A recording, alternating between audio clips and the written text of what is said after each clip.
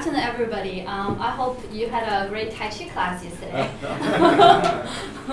Yeah, I looked at the schedule and it looks very rich, and you must be very prepared to, all very educated about China now, because I'm the second to last speaker, right, for your whole program. Yeah. And thanks so much for inviting me here to talk about healthcare and entrepreneurship. Actually, it's a very big topic because the healthcare system is so huge here. And it's actually pretty messy. So I will show you some photos to give you an idea like what's going on here.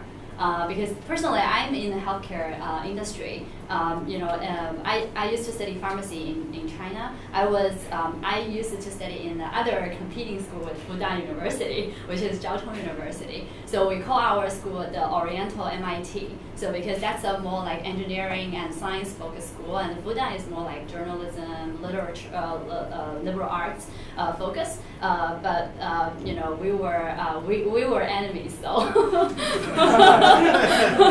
Just like when I went to Harvard, then people across the river from MIT said, oh, those guys are from across the river. They're from the rural area. Same thing. So welcome to China. Welcome to Shanghai. Before I give you an idea what's really going on in the healthcare system, I would like to throw you two numbers.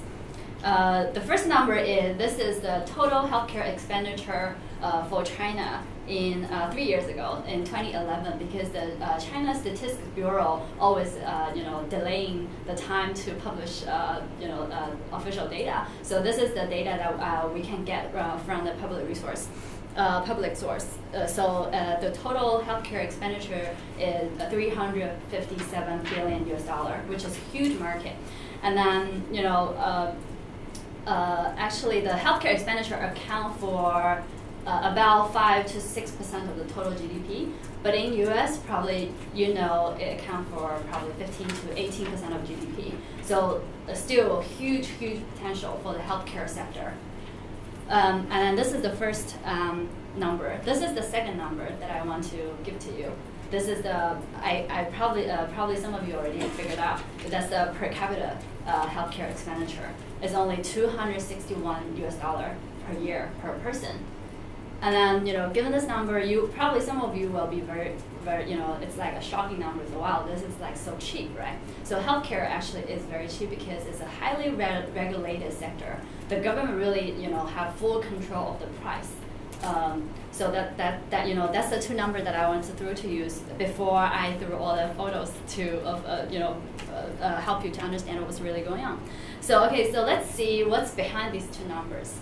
So now imagine that you are a patient, you're sick, right? And then you're facing a choice that where do you want to go? The first hospital or the second clinic? That's a valid choice here. But in US, probably it's not a valid choice for you because all of you have family doctors. When you get sick, the first person you go to is your family doctor. But in China, the healthcare system doesn't provide that. I don't have a family doctor here. So when I get sick, I need to figure out, okay, if I want to go to the hospital next door, or I need to go to a top hospital, probably half an hour cab ride away. And then for me personally, I pay the same price. There is no price difference. I can see any specialist, whenever I want. I just need to go there, wait in line for 3 hours, and then I see the specialist, and the specialist give me like 2 minutes, and then done. And I don't know the specialist at all. And then after I go back home, I have no connection with the doctor, and I probably don't remember the doctor name. And next time, if I need to do a follow-up, if I need to go back, then I need to do it all over again. And probably it's a different doctor who's asking me questions or treating me. So that's the first problem that I want to bring up is so basically there is no family doctor here. Everybody is equal because that's kind of like the government concern because they want national security. They want the healthcare to be equal to everyone. So that's why they open up the whole healthcare system. There is no like tiered structure in the healthcare system at all. So of course as a result, everybody wants to get the top quality care.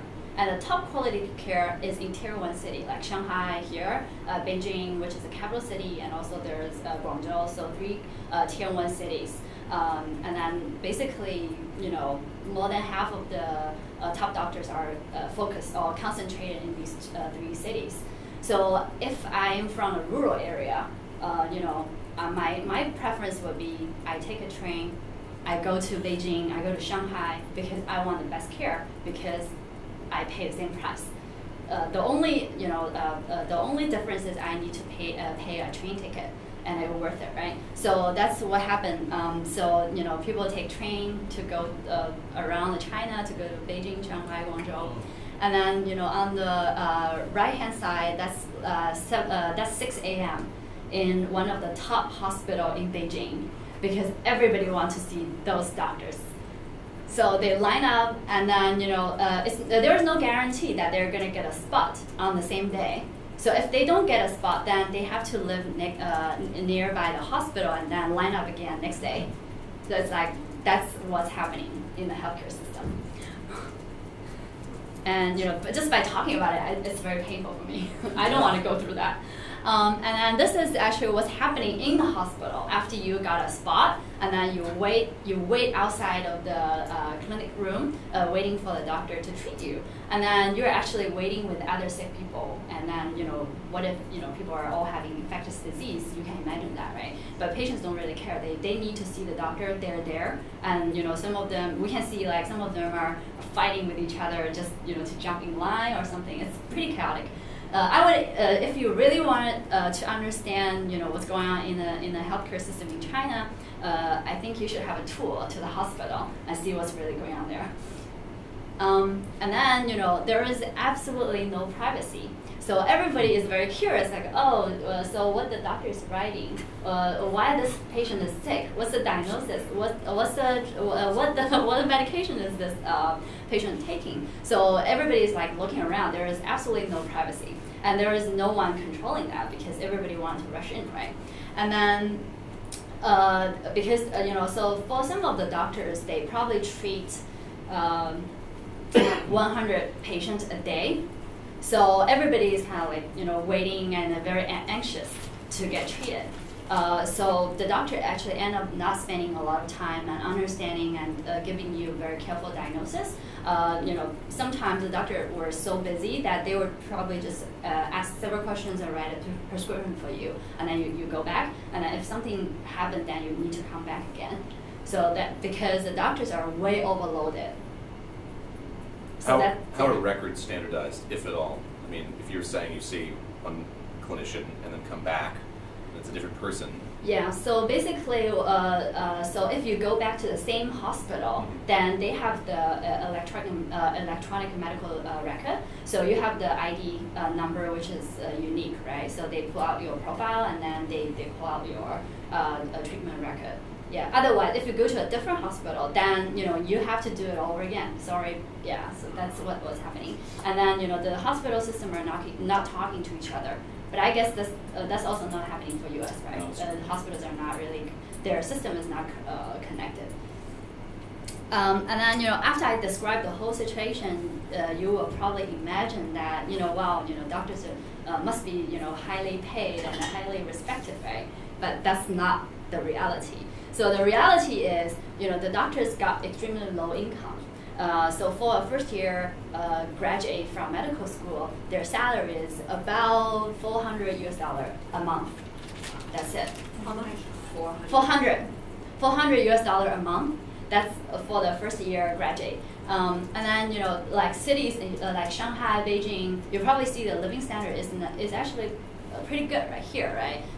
The living standard is probably comparable to all the other big cities. So the living cost is actually very high. So that's why the doctors are their social status is pretty low here. So that when they go to work, they have to take bus because the bus is cheap. It's not because it's convenient, because they're forced to do it because they don't have the income or they don't have the money to have a decent life. And then then that brings out another topic that I don't know. I love China, but then that's a problem. The doctors are forced to take great income, Probably you heard something about it, but then because of the reality that they're having really low income, so they are forced to find other income channel to compensate themselves. So that's what I want to share with you to basically paint the picture. That, okay, this is a market that we are facing, and as an entrepreneur, there is a lot of problem to solve. So here we are. Here are the warriors or entrepreneurs to save or solve part of the problem. So this is a slide actually from a McKinsey talk actually just last month. So basically they laid out what's going on in the healthcare sector. So I'm focusing on the entrepreneur side because they actually quote us as the only player for physician and the patient network. So let's see, like, what kind of problem entrepreneurs are solving. So the online scheduling and the EMR, that's absolutely have impact, because you see on the photo before we see people are lining up 6 a.m. they're lining up. So if there is an online scheduling tool, then that could ease the problem a lot. So there is several players in that sector who are doing that, and they're doing a good job. And then the big player Tencent is also, they actually just invest huge money into a big company or into a healthcare IT company who is only focusing on online scheduling. So they really wanted to figure it out. And then the second sector is the e-commerce pharmacy. So the Chinese government gives several licenses to healthcare IT companies to allow them to sell medication online, mostly OTC, over-the-counter medication. So it's actually a pretty crowded sector for entrepreneurs already. And then the third one is us. So basically, we are building a platform for physician and patient to connect directly, so that they can figure it out. Because in the traditional or in the current system, the hospital is in a way, institution in a way, and the government is in a way. But there is no way for the patient to find a doctor and talk to the doctor in a convenient way. The only choice they have is the patient go take the train, fly to big cities, checking, wait hours after hours, and then see the doctor for 2 minutes. That's it. That's all the time they get from the doctor. But then we want to provide a platform to build a direct connection between doctor and patient, so that they can have a very quiet environment to really talk and concentrate on the patient medical condition. And then the last one is also pretty crowded, is a personal healthcare. So the first one is focusing on like women period tracker, something like that, and then there's also like healthcare related Q&A, those kind of platforms. And then you can see for the giants, which is the first row. So Tencent. So in China there are 3 big IT giants. We call BAT. B is Baidu, A is Alibaba, and T is Tencent. They all have a blueprint.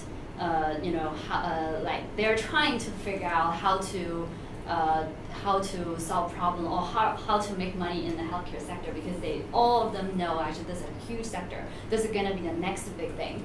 So they already actually all of them already have huge investment in buying the traditional players in the healthcare IT sector, and they're actually actively looking for targets. So we got approached by all of them actually, and then they want to talk to us, and they want to figure it out, because currently the mobile health sector, digital health sector, is super hot, and a lot of entrepreneurs are doing different things trying to solve part of the problem. Okay, so here we are. So basically, I founded a company last year, August last year, with the mission or vision really to empower doctors and empower patients. Because currently, doctors have low income, they're powerless, and most of the doctors, 90% of the doctors work for public hospitals. Private sector is very, very small, mainly due to government regulations and control. They don't want to open the healthcare sector to private sector yet. So they only have a small window to open to foreign investment and the capital market. So most of the doctors still work for public hospitals. And then, most of the doctors still heavily rely on the reputation of the hospital, because when a patient is sick, they choose hospital. They don't choose doctor because they don't know any doctor. So we want to provide this platform to really, help the doctor to build their reputation within the patient that they already treated. So that they are, on the one hand, they have a lot of followers, they have fans, right, who really appreciate or respect them because, the doctor helped them to recover or to kill the disease. On the other hand, the doctor got to build up his own personal reputation among the patient directly. He doesn't need to rely on the hospital reputation anymore. So as a result, actually, the doctor can be more independent, and the doctor have more choice. So that's how we empower doctors. For the patients, currently the patient don't have any choice except that they go to the hospital, checking, weigh, and then they, the doctor treat them pretty badly actually, because the doctor is always in a very anxious mood because they have to treat a lot of patients. So by providing this mobile platform, the patient actually can talk to the doctor on the cell phone, anywhere, anytime they want. Just send the message to their own doctor, who know their condition, and then the doctor can respond to them same day when they have time. So actually, that's we're doing a simple thing, but it's really powerful. That's the power for direct connection between patient and a doctor. And then I don't know why people are not doing it. But we're the first one who did it, and then we see based on our backend data, doctor and patient are super active. They have a need to talk to each other after the patient go back home. The patient, one is they're really asking about medical questions, but most of the patients are seeking for comfort because they're sick and their doctor know exactly what's going on with them, so they want to talk to the doctor. And the doctor is leveraging this platform to build his reputation, and hopefully, based on word of mouth, the patient can refer new patients to the doctor. So that's kind of the incentive to help them to keep being active on the platform. And then this is a story that I love to share because he is a doctor and also a very super active user on our platform. He used us for more than half a year, and he accumulated roughly about 1,000 patients already on the platform. So after using our platform, he feels empowered. He used to work for a Class 3 Type A hospital, which is the highest rating hospital. So his patient source is heavily rely on the reputation of the hospital. So he worked for the hospital, and the patient will naturally flow to him, right?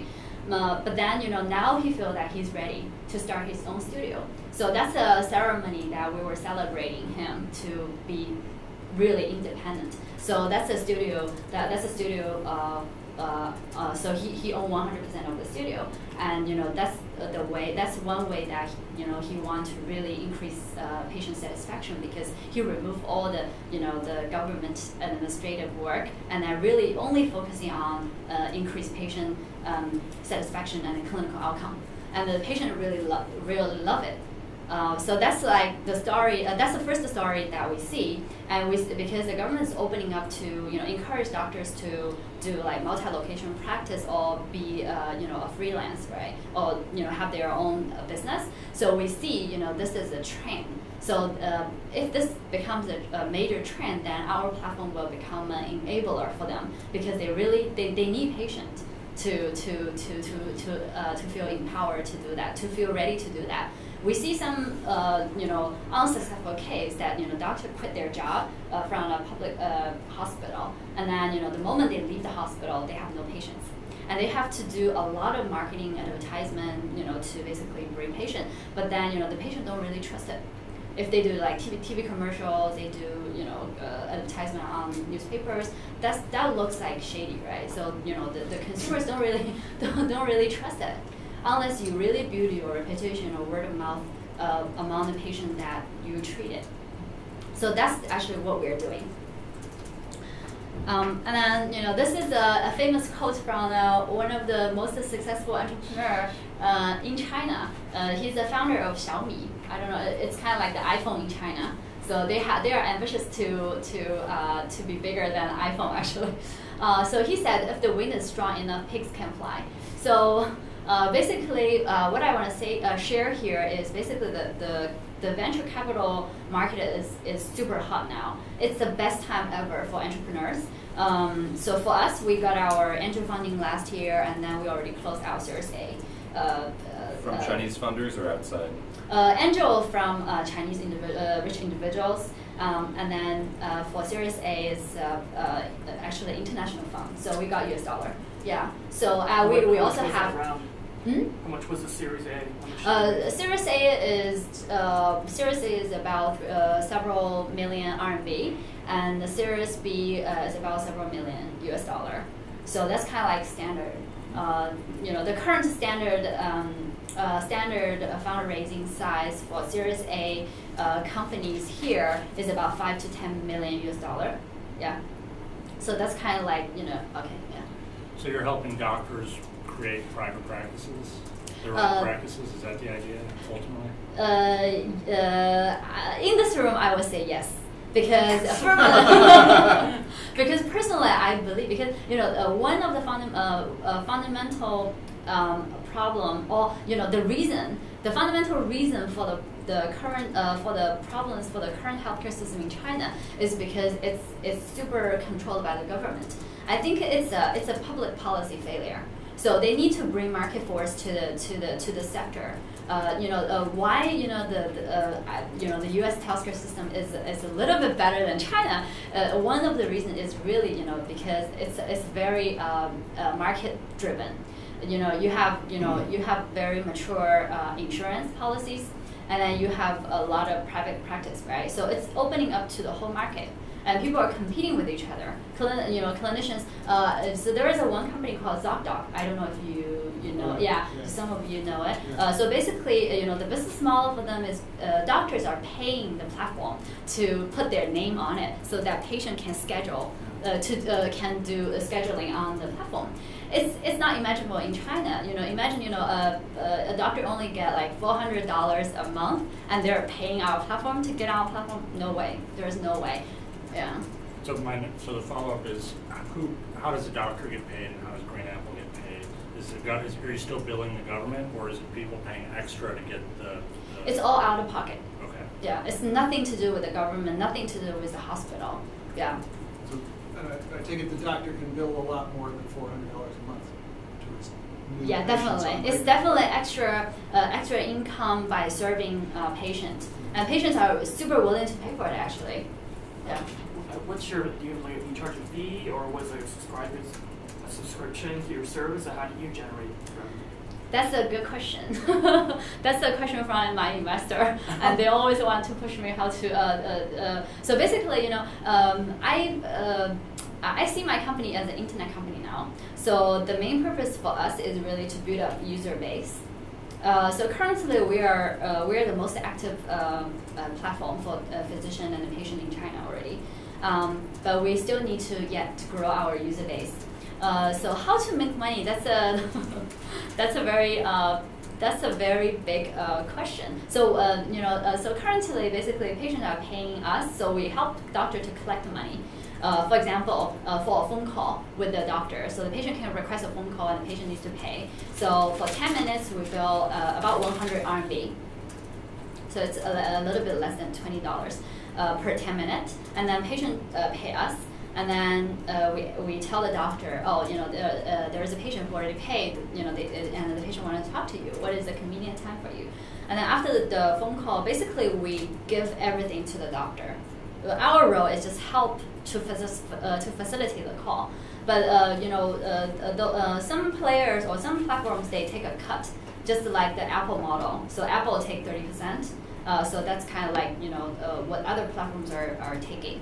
That's one potential way for us to make money, I guess. You mean they take a percentage of that $100? Yeah, exactly.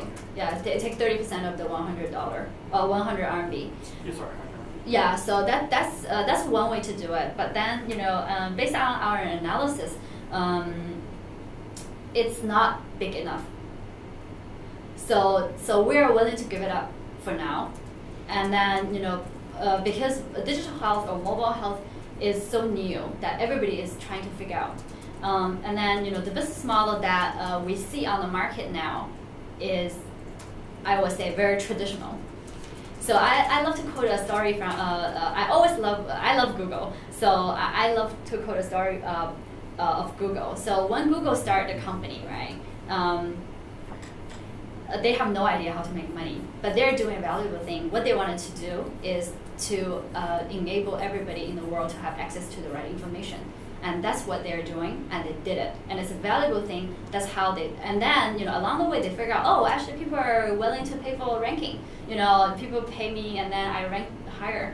And then, but then, they want to be a fair platform or a transparent platform. So they will let the consumer or user know, like, this is a paid search and this is an organic search, right? So that the business model did not get to be figured out day one. But from day one, they know that they're doing a valuable thing, and we know that we are definitely doing a valuable thing. We're creating value for doctor and patient. That's how we get started, and I'm sure that we can have a way to make money or cash out. Yeah. Ultimately, Google makes the bulk of its money in one form or another from advertising. Is Yeah. that how you would eventually envision your money deriving from in some way, shape, or form from that? I think that's a possibility, but I don't know. We won't be very, we won't do like direct advertisement for, say, like pharma companies, because they all have a need to advertise their product, right? Or medical device companies. I think that's too intrusive for the users. So that number one principle is user satisfaction for us. So the user needs to feel like they love our platform, and then within that principle, then I can decide how we can make money. I think how we make money is a secondary question. How we can create value for the user is the absolute number one focus for us. Do you have a way, or will you have a way in the future of ranking the doctors by reputation or user response? Yeah. Patient response? Yeah, definitely. We're definitely on the way to do that. So to be able to have a fair result of the ranking, we need a user base. So that's why we're on the way. But that's definitely very valuable. Yeah. What sort of data do people enter into the system? I mean, is any medical data stored in it or entered? Yeah, that's a good question. So basically, currently, because we position ourselves as a communication platform, we don't position ourselves as a medical record tool or whatever, right? So we don't connect with the HIS system at all, the hospital information system at all. So it's a light communication tool. So information we collect is patient name, their gender, their location, so which province they're from. And then when they ask questions, we give user option to tell the doctor which disease they have, and then also upload photos if they want to, but it's optional. Yeah. I'm trying to understand the business model and the connection between the doctor and the patient. Mm-hmm. Is your service simply to set up that initial consultation, I assume over a mobile phone, between the patient and the doctor? Does the doctor then have the option of having a face-to-face meeting with the patient, or does he or she, refer the patient to some other clinic? Yeah, so our model, so basically we chose a moment to enter this, or one point to enter this market is we only have patients who already see the doctor. So we only do follow-ups. We don't do initial consultation, because if it's initial consultation, then the patient will have expectation for diagnosis and treatment option, and that's not legal in China. The government has not opened online diagnosis and online treatment option yet, so it's illegal. So we only do follow-ups. Thank you. I have a broader question about the healthcare system here. It seems to me that you can go study in the States and get an MBA, and there's almost a guaranteed return on that investment. You can come here and possibilities there to make a lot of money. If you, as you described, the salaries are so low, Yeah. It seems like there'd be very little incentive for me to to come back to China if I studied for a degree in Yeah. the States. Perhaps I took on debt, who knows. I wonder sort of systemically what the government is doing to change that. They must be thinking about it, and just from my perspective, being here and, to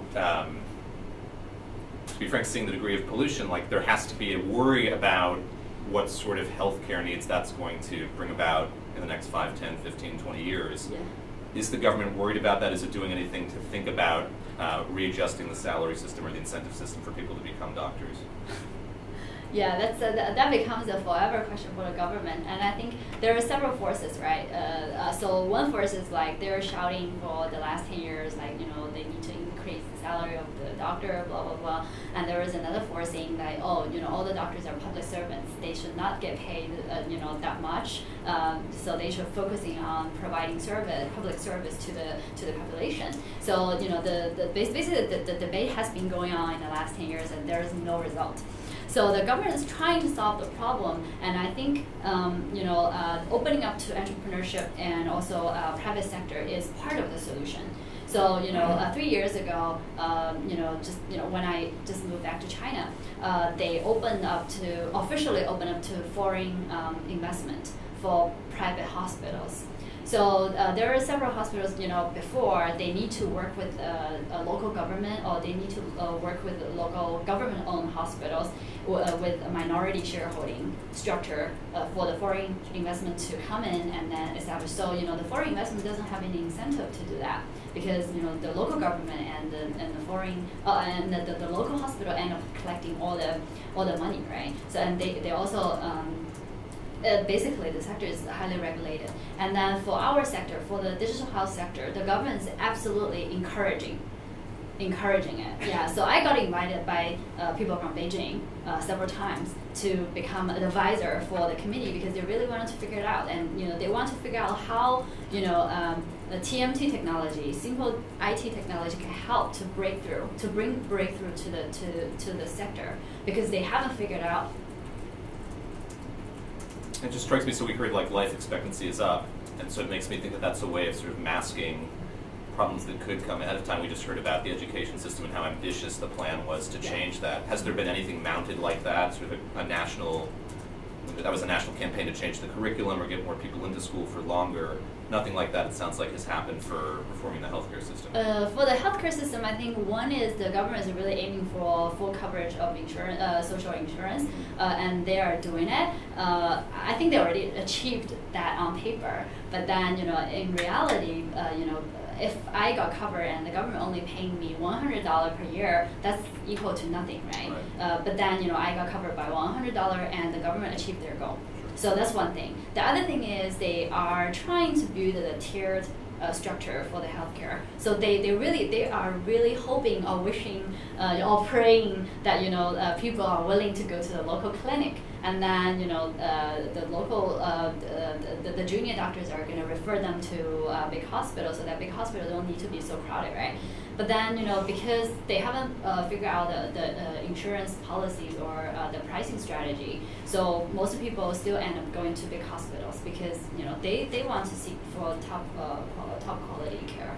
Yeah, but they're really doing it. They're trying to figure it out. Can you walk us through the process of becoming an entrepreneur from your point of view, your personal point of view? Mm-hmm. You said 3 years ago you came back. Was that right after you got your MBA? Yeah.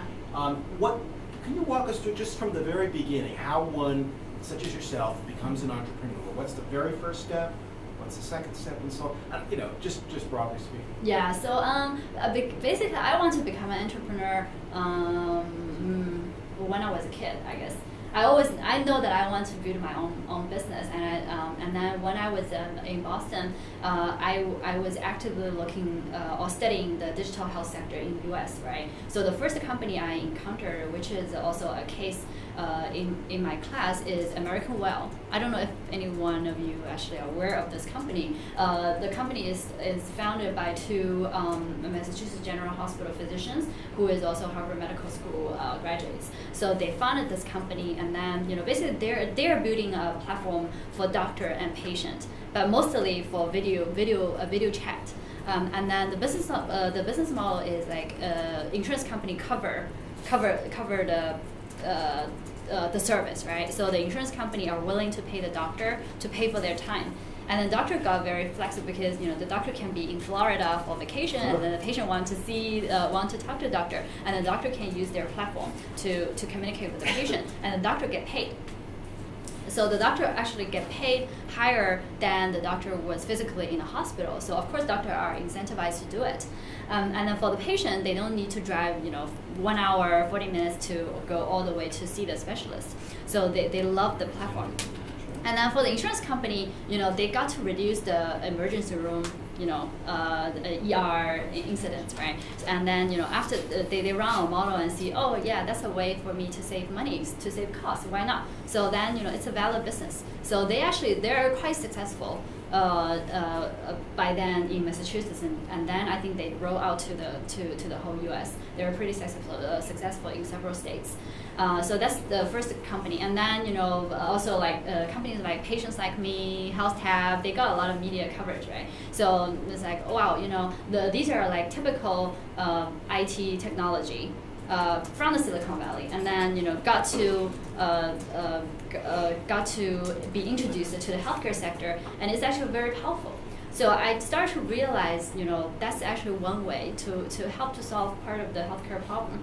And then, personally, I am from the healthcare sector, so I always want to do something in the healthcare sector. So coming back, Groupon had an opportunity here. It's kind of like a risk-free entrepreneurship experience. So I was running part of the operation for them in Tier 3 city. I was in charge of 2 provinces. So my role is basically, I was an entrepreneur in residence. So my role is to build up the whole business, hiring people, train them, tell them what to do, get deals, approve them, add a deal, put down a line, and sell it, right? So that's kind of like the whole process that I went through. I learned a lot, and then I became a pharma sales rep.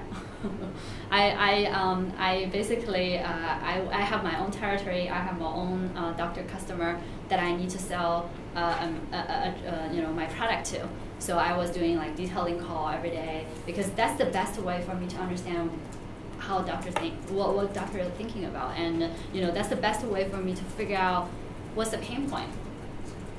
So I did it for a half year, and then I got promoted to be in charge of the sales operation for one of the biggest business, and then I did several roles like marketing, sales, business development, M&A, and then I started my own company.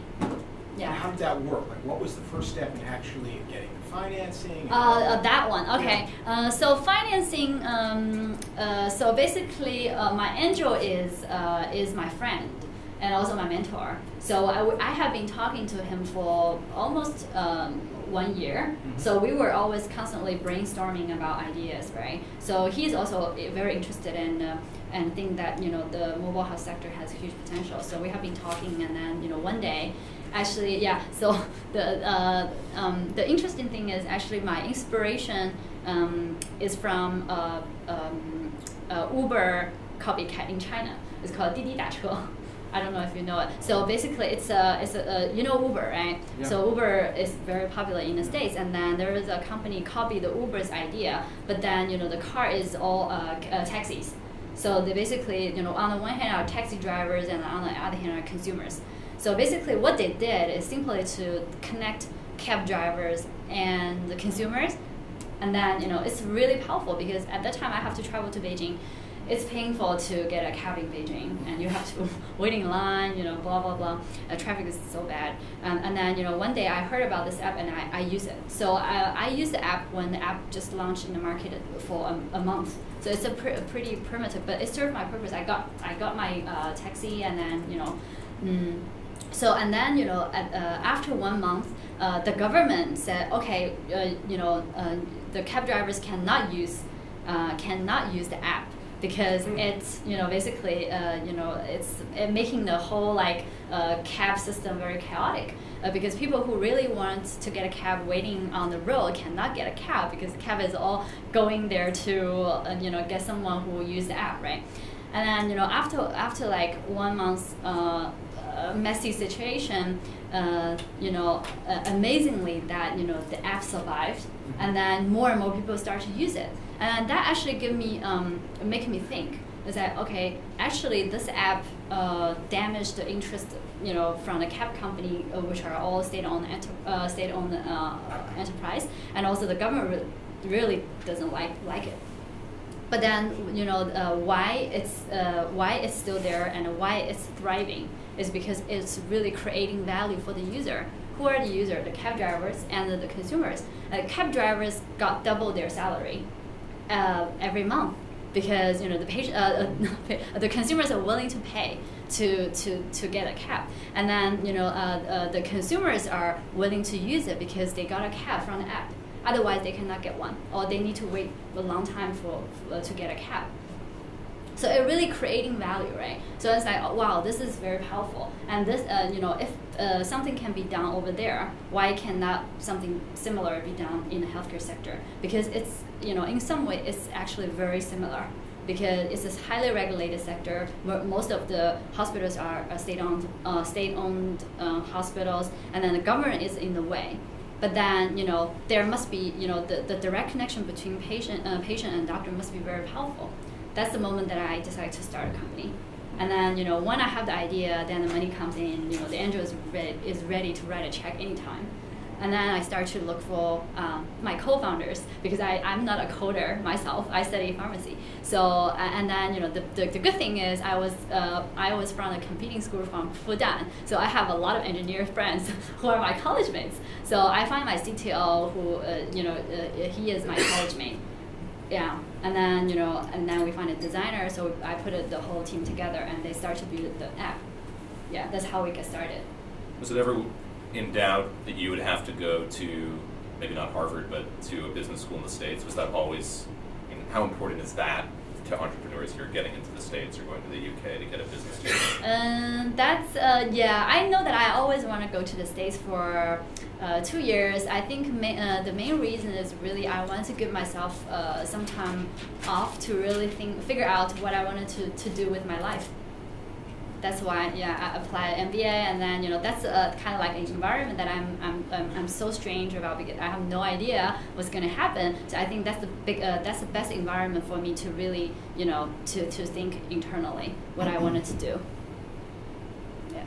So in your taxi comparison there was quite a bit of government pushback against that sort of Uber for China model. Exactly, yeah. But from what you've described, it sounds like Beijing has been a little bit more on board with your business model, which is an avenue for essentially increasing the salaries of doctors and sort of going around the way that the system is set up. So I'm wondering if you could elaborate a little bit on how and why the government seems to be on board with your idea, or if it was always that way, and if there had to be some convincing initially, or kind of how that process worked. Yeah, that's a good question. So in China, if you zoom in, there are actually a lot of governments. There's central government, there are local government, there are a lot of local governments, right? So the interested party, basically, one is the central government. And then if we're talking about Shanghai, then it's the Shanghai mayor. And then there are the hospital head for those top hospitals. So these three are top stakeholders. And then, from the head of the central government, or, from the head of the Ministry of Health, his goal is really to open up.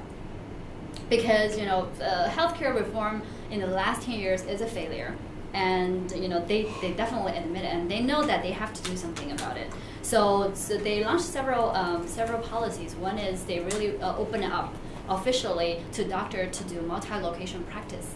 So before, the doctor is stuck with one hospital. So doctor need 2 licenses to practice. One is a doctor license, which is understandable, and the other license is a license to practice in this hospital. So outside of this hospital, physically, the doctor is illegal to practice. So that's the previous policy. So current now, they open up. So basically, if the other hospital had give you permission to practice in other location, then it's illegal for you to do that. So they're opening up. So that theoretically, as a doctor, I can practice in a lot of hospitals. I can even practice in private hospitals, which are higher paid, and the doctors are incentivized to do that. That's the first policy. The second policy is Beijing is doing a trial or a pilot program to allow doctors to start their own business or start their own clinic. So they're doing that pilot in Beijing. They're not really ready to roll out to the whole China yet, but they're going there. They know that the market force is powerful enough to bring breakthrough to the healthcare reform. So central government is very incentivized to do it. So that's why they love entrepreneurship. It's like, okay, you guys, please go ahead. You guys are smart guys. You figure it out, right? You help us to figure out. So that's what's happening over there. So we got endorsement from the central government. For the local government and for the hospital head, actually the hospital head for the state-owned enterprise, I think is the only bottleneck for the healthcare reform. But they're so powerful. They're a powerful public servant, and they're very powerful. And also, their pay is actually pretty high, I would say. What did you say? Hospital head for the state-owned hospitals. Because they have power. In China, politicians want to do politician because power means money. But in the U.S., it's the reverse. Only rich people will apply, to want to become a politician and want to save the country. But in China, it's the reverse. So people want to become a politician because they think that's the best way to make money because they have power and blah blah blah. Basically, the whole direction is going against the hospital head. But why the reform is not happening now is because they have their resistance is kind of working, but they will I think they will be broken at sometime soon. At any point, the central government could step in and break that. There is still that power there. It's just they're resisting more to the more private folks like you going in and trying to do your own thing. Yeah. Okay, that's exactly. Yeah. So do they view you and Greenapple as trying to make the current system work better through digital platforms? So, so they like you. Yeah, definitely. So even the only person or the only stakeholder that we have to worry about is hospital head. If you do the whole analysis, right?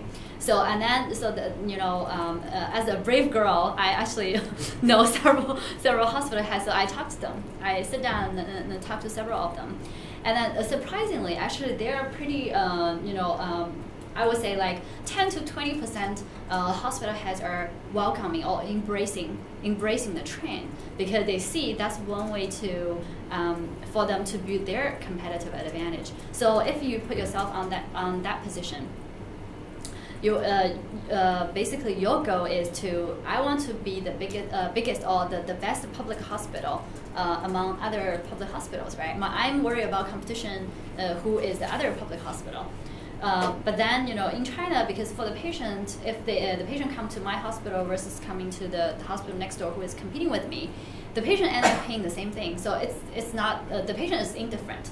So I need to have an advantage to give the patient an extra reason to come to my hospital to do surgeries, to blah blah blah, because that's my revenue income, right? So our platform is end up being one way for them to retain patients and attract more patients. So they actually see it as a positive thing. And then of course the rest of the hospital heads are still trying to figure out what is mobile health. It's like, oh, okay, we're indifferent. Whatever doctors are doing, so they're indifferent.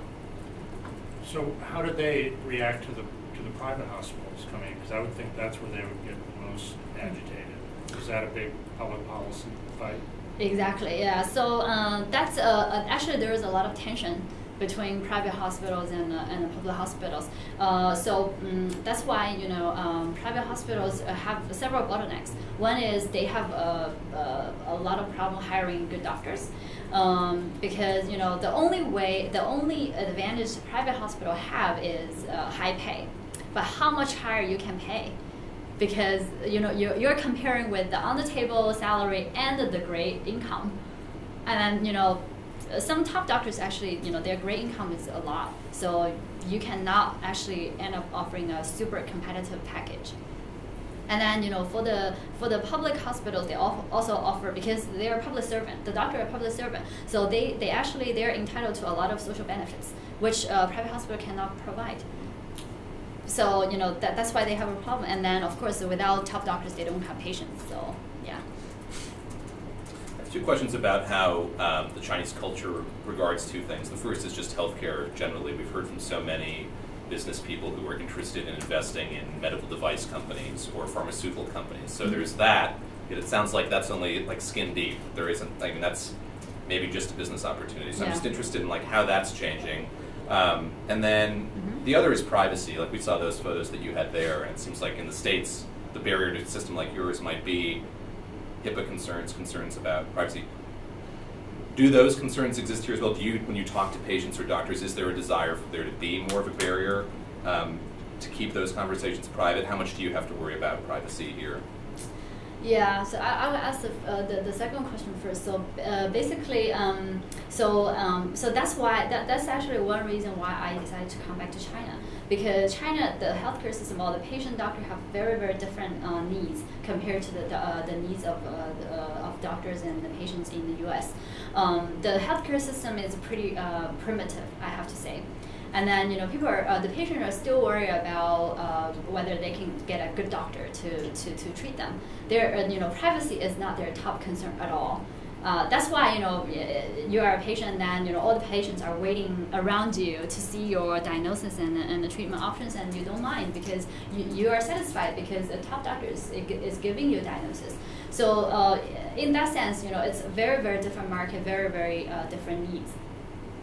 So the the HIPAA complaint is not a top concern right, yeah. for the government at all. I think the government is still trying to build like a fair system, accessible to everybody kind of system. Yeah. So for the first question, so for investment in the traditional healthcare sector, we see actually when I was doing Series A fundraising. Basically, there are two types of VCs who are very active. One is traditional healthcare VC, because they're looking for deals that have much higher upside, and looking for different risk profile, I guess, because internet companies have very different risk profile compared to traditional drugs and device. And then the second type is TMT companies.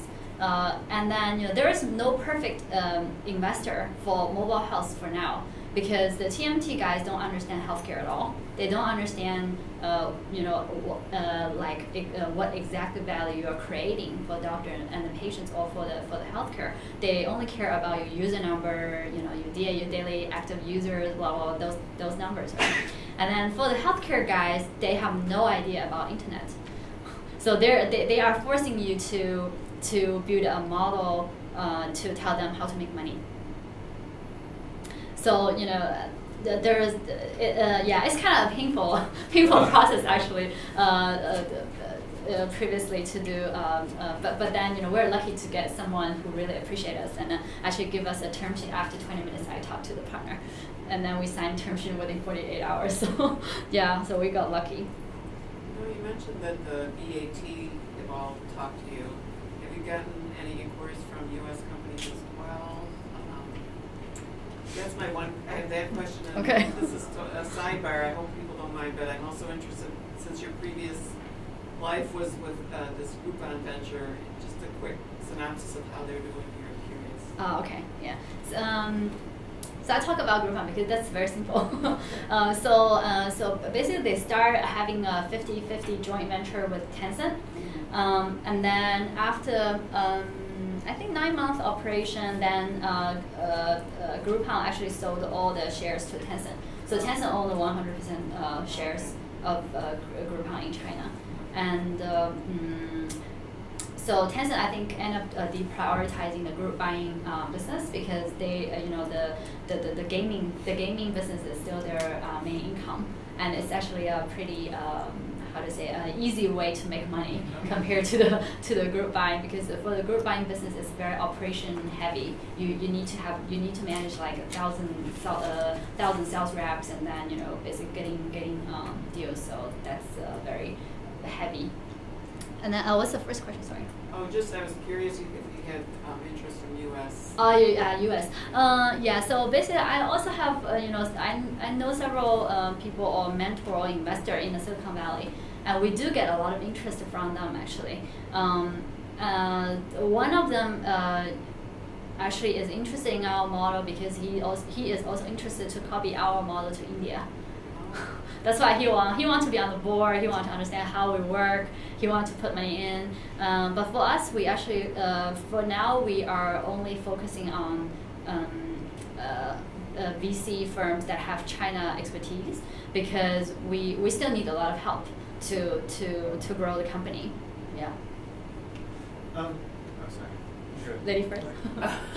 Sorry, this is quick. I had a question about how perceptions in China for Western medicine have changed. Because I think before coming to China, if you had mentioned healthcare in China to me, I would have been thinking about like the medicine shop that we visited on Monday, which was like silkworms, like dried silkworms and roots and that kind of thing. And I'm actually really surprised to hear that we're talking about more kind of modern Western drugs. Is that more accepted now, or are people still kind of wary of it? Yeah, I think it's more accepted now. Just to look at if you go back all the way back to medical school, the ratio between traditional Chinese medicine school versus a regular medical school is there. How many schools? There are probably 3, 4. Actually more than that. Probably 4 or 5 big medical school system or medical schools, right? And then one of them is traditional Chinese. So that's kind of the ratio. 1 out of 20%, 30%. Yeah, it's still. I think some of the people still believe in traditional Chinese medicine because they feel like it has less side effect. But then it's not proven. So I think the majority still welcome Western medicine, and you have clinical data, blah blah, and the pharma companies are educating the market. They're spending a lot of money. Yeah. So. Talking about the model that's becoming used in the U.S., where an insurance company might pay to have a video consultation or something like that, do you think that model has promise here, either being funded by or the money coming from an insurance company or even from direct users of a platform like this who say, I'll be willing to pay even more than $100 if I can do this as a video conference and get diagnosed? I mean, do you think that sort of model could possibly work here, or are there barriers that are different from the States that might make that impossible or not likely? I would imagine the biggest barrier is the private insurance, because the commercial insurance is not there yet at all. I mean the big insurance conglomerates are still trying to figure out. They haven't figured out the right product for the Chinese population, I guess. Yeah, so that's the biggest bottleneck. And then the second potential problem that model can face probably is, depending on how much out of pocket the patient needs to pay, I think the general consumers online still don't want to pay, don't want to write a huge check. Yeah, because internet is mostly free here. Content is free. No one wanted to pay no one wanted to pay here. And a subscription model for me, I never believe in it. I mean, I never pay anything for subscription. I never buy any app on Apple. Tell journalists that. So I'm very Chinese.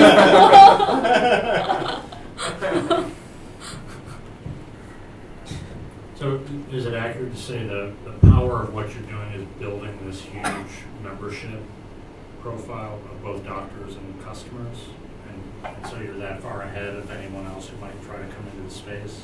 Is that the value that you're offering future investors? And yeah, you mean scale, right? Scale is definitely one of the entry barrier for our sector or for our model. So I believe if it's a platform, most of the platform is like a winner take all market.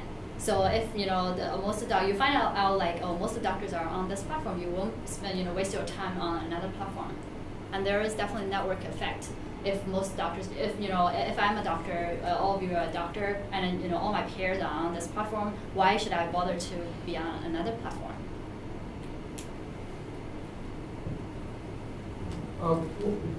When the patient pays you the 100 yuan for 10 minutes, is that price regulated by the government? Maybe or maybe. No, actually not really. It's well, so we see. So that price is kind of like market price, right? So we put that price on mainly because one of the player who existed, who actually started 8 years ago, they charge 150 RMB per 15 minutes. And it's simple math, right? So 10 minutes is 100 kuai. And I said, okay, let's put 99 kuai. Are there any parts of the healthcare system, or excuse me, the system about doctors that are not price regulated by the government, other than that are like that? I mean, that are at least somewhat not regulated? I think, well, it's not about healthcare, it's about internet sector. So internet sector is the least regulated sector.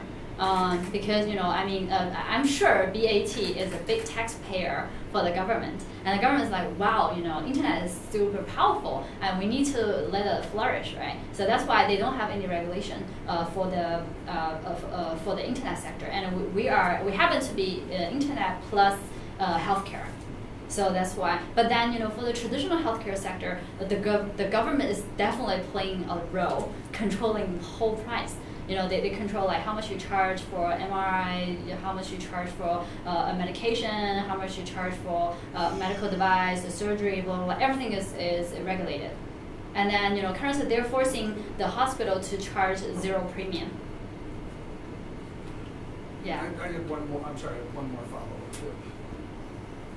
Would it be legal for you to hook up with doctors outside the country? We're already doing it. So we have doctors from Taiwan, we have doctors from US. Actually, yeah, we have several doctors from MGH, Cleveland. They're interested. They're personally interested in patients in China, and then there are several some super wealthy Chinese who don't have connection in the States and who need to leverage a platform to find doctors. Yeah. So we're seeing some big companies in the States getting into healthcare. Apple is making moves to do it. We give so much information to Facebook that it would seem natural that would probably come next. We heard from a professor a few days ago that BAT will often Bigfoot these smaller companies, that it will say, oh, here's a real opportunity, why don't we just utilize the huge membership base that we have to get into this sector ourselves. Mm-hmm. Do you worry about that, and what protections do you have as an entrepreneur trying to build a base, trying to build a company, faced with perhaps the prospect of a company like one of these big three, sort of saying, we're maybe far ahead of you because of how many people we have using our system, we can just do this already? Mm-hmm. Yeah, that's actually needs to do a lot of analysis, right? So I just give a snapshot of what I think about it. So basically, BAT have very different strategy. So for Baidu, because it's a search engine, right? So they don't have on-the-ground operation. So it's not possible for them to do any. We have a sales force. We roll out. We're kind of like the group buying model. So we're kind of operation heavy. So I don't think they would do on their own. Same for Tencent. Tencent is a game company. Most of the revenue is from virtual goods or selling weapons in a game, right? So they won't do that. That's why they actually end up buying a lot of companies who are operation heavy, because they won't do it on their own. For Alibaba, I think they are mostly targeting the main purpose or the driver for them to enter the sector is for the Alipay, because they if they move all the transaction revenue to Alipay, is huge. Even if they only take 0.1% of the total healthcare expenditure, that's a huge number. So that's why they're doing it. I don't think they are intrinsically care or want to solve problem for the healthcare sector. I think they're really looking for the payment. Yeah, so it's more for the financial side. And then for Tencent, they also have WeChat payment. So that's also one goal, one driver for them to really enter the sector. So the one investment they did is for the online scheduling company. If the online scheduling company got connected with the HIS system in a hospital, then naturally they can actually get into the in-hospital payment. So the patient can pay all the service fees, the medication fees, surgery fees through their payment gateway, and that's huge. That's definitely huge. So if Alibaba tomorrow came up with a model much like this, copied the model, what could you do? I mean, what sort of legal protections do you have over this idea or this system? I don't think there is any legal protection because IP protection, business idea is not protect. Idea is cheap, so everything is execution. As a huge company, well, actually, as a matter of fact, our angel, one of our angel is the personal assistant for Jack Ma. So I don't know if it's the good news or bad news, but yeah, I just had lunch with him actually before this meeting. Yes, I guess he knows Jack Ma, and the reason he invested in is Alibaba won't do it, and then even if they decide to do it, I guess because everybody is still trying to figure out the business model and how mobile company make money. So I don't think they're gonna make a decision to enter the market now. But then once they figure out, then we're already too big. We will be the biggest platform. So yeah.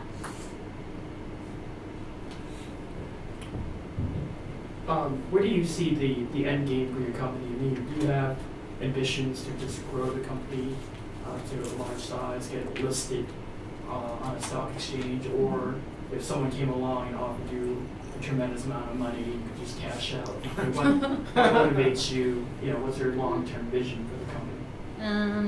I think that's. I don't know. My personal preference or my dream is definitely to let this company run forever, because I know it creates value. I know that users need us. So that's why I found a company at the beginning. If I build a company for sale, then I can do something else. I don't need to do it because it's not. This is not a very easy market. There is a lot of problems to solve. Just like when Alibaba started the e-commerce platform, the ecosystem is not ready at all.